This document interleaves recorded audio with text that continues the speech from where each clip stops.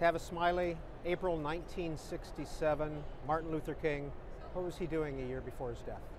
April 4, 1967 to be exact, Peter. He's here in New York where we sit today at the Riverside Church, delivering the most controversial speech of his entire life. The speech was called Beyond Vietnam, a time to break the silence.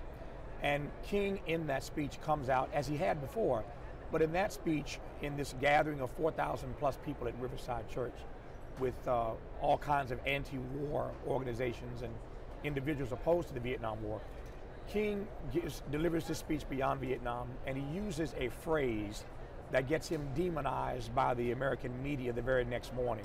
And the phrase in the speech is this. He refers to his country, the US of A, as the greatest purveyor of violence in the world today.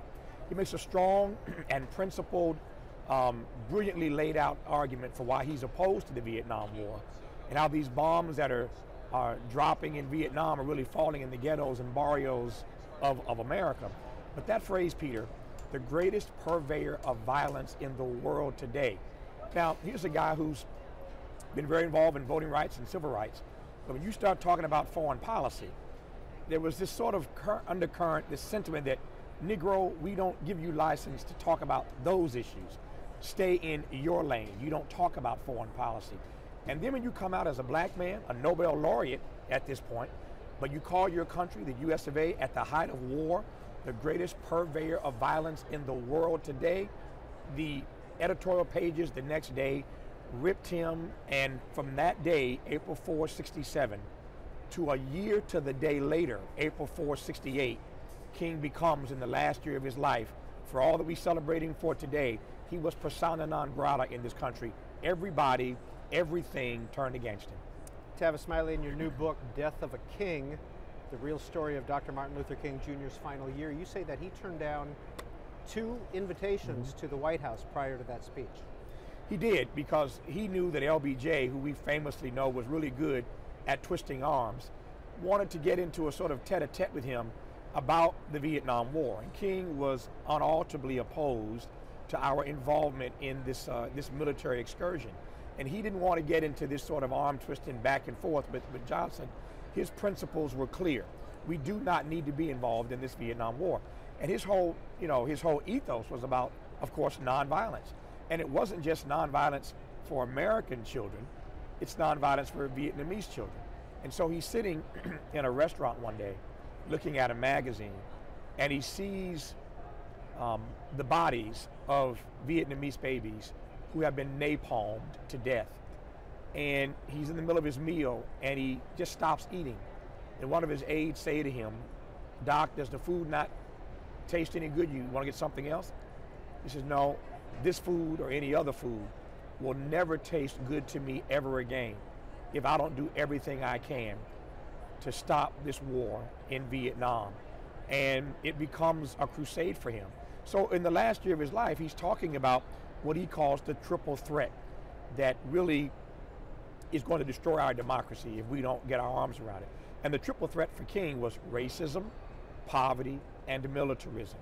So fast forward almost 50 years since his death, racism, poverty, militarism, still the same issues that threaten this very democracy. And right now, the conversation that we're starting to have about income inequality and poverty is a real conversation. But 50 years ago, King was trying to get us to deal with this. We ignored him.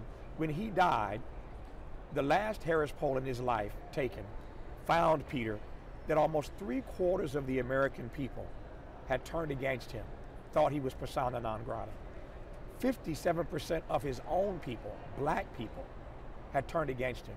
When you read this book and you see what the head of the NAACP said about Dr. King, Roy Wilkins, what Whitney Young, the head of the Urban League, said about Dr. King, what Thurgood Marshall, Supreme Court Justice, felt and said about Dr. King. He was the most controversial figure in the country, including inside of Black America. So he is murdered on this balcony in Memphis a year after giving that speech to the day, April 4, 68, he's dead on that balcony. He dies not having any idea of the monument and the holiday and the postage stamp. It took us a long time to come to terms with him.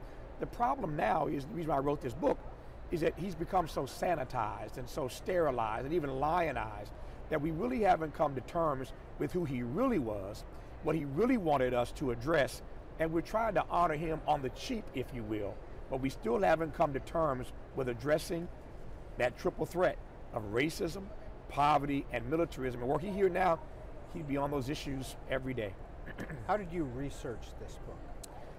With the help of a young man named Jared Hernandez, one of my staff people, who I want to give a shout out to, did a lot of good research to pull these facts together, number one. Number two, my collaborator David Rich did a wonderful job on this. Number three, and I really could have started with this because I want to give them all the respect that I can and they deserve. His three principal biographers, Taylor Branch, David Garrow, and Claiborne Carson, who've all appeared here on C-SPAN. But Claiborne Carson, David Garrow, and Taylor Branch have done so much of the heavy lifting about the life and the legacy of King. And of course, the persons who work with King have all written their own individual books, from Andrew Young to Dorothy Cotton to Clarence Jones, so many people around him. But it was a matter of taking so much of the scholarship and the facts that are already there, that are kind of hidden in plain sight, and coalescing them to tell the story of just the last year. That's what this book is only about. This 1 year, the last year of his life, from April 4, 67, when he gives that speech beyond Vietnam, and the nation turns against him, to literally April 4, 68, 12 months to the day later when he's killed. Now, conspiracy theorists have had, years to toy with and to try to unpack what April 4, 67 as compared to April 4, 68, what does that really mean? And there are a lot of things I think that one can read into that. But I really just wanted to delve into why this speech was so controversial and what price he had to pay for standing up so courageously and coming out against the war, and what the White House did to him, what the media, the liberal media, when you read this book and you see what the New York Times and the Washington Post had to say about King, and then white America turns against him, black America turns against him. I mean, that's the story about King that we don't want to tell. It's so much easier, again, to put him on a postage stamp, to give him a monument, to have a holiday. But how do we come to terms with his real legacy of justice for all, service to others, and a love that liberates people? And his message is still so unsettling that we don't want to come to terms with it even 50 years later. Tavis Smiley, was he aware of the impact that speech was going to have? He knew going into it, Peter, that there were going to be some consequences and repercussions. He did not know that the fallout the next day was going to be so universal and so damning. He did something different that night than he'd ever done, including when he delivered the I Have a Dream speech in 63. Now, this speech beyond Vietnam, April 4, 67. 4 years prior, in August 28 in 63, at I Have a Dream speech in Washington, King did not deliver, or distribute rather, his team did not distribute advanced copies of his talk. For the Beyond Vietnam speech, because he was laying out such a point-by-point case for why we needed to get out of Vietnam, his team convinced him that the editorial boards of all the major papers needed to have an advanced copy of this particular speech. So they distributed that copy before King mounted the podium at the Riverside Church here in New York. So he was told by his people that distribution of the speech in advance would help him get his message out. It did the exact opposite, because every major paper in the country had the speech in advance. The next morning, every major paper in the country, liberal to conservative, completely ripped him to shreds. So he had never had the experience of one day, one time, in every major paper in the country being so demonized. And again, when you read the liberal papers like the New York Times and the Washington Post, and how they dismissed him, said he was a discredit to his race, that he had outlived his usefulness, it's hard to see in this moment how even the liberal establishment could have been so turned off to Dr. King. Did he meet with President Johnson in the last year of his life? He did not. In the last year, they did not have occasion to meet. Again, King didn't want to get into the arm twisting, and he canceled a couple of meetings before he gave that particular speech. But after he gave the speech, the White House wanted really nothing to do with him, because they saw him as an enemy, and then they tried to put the communist thing on him.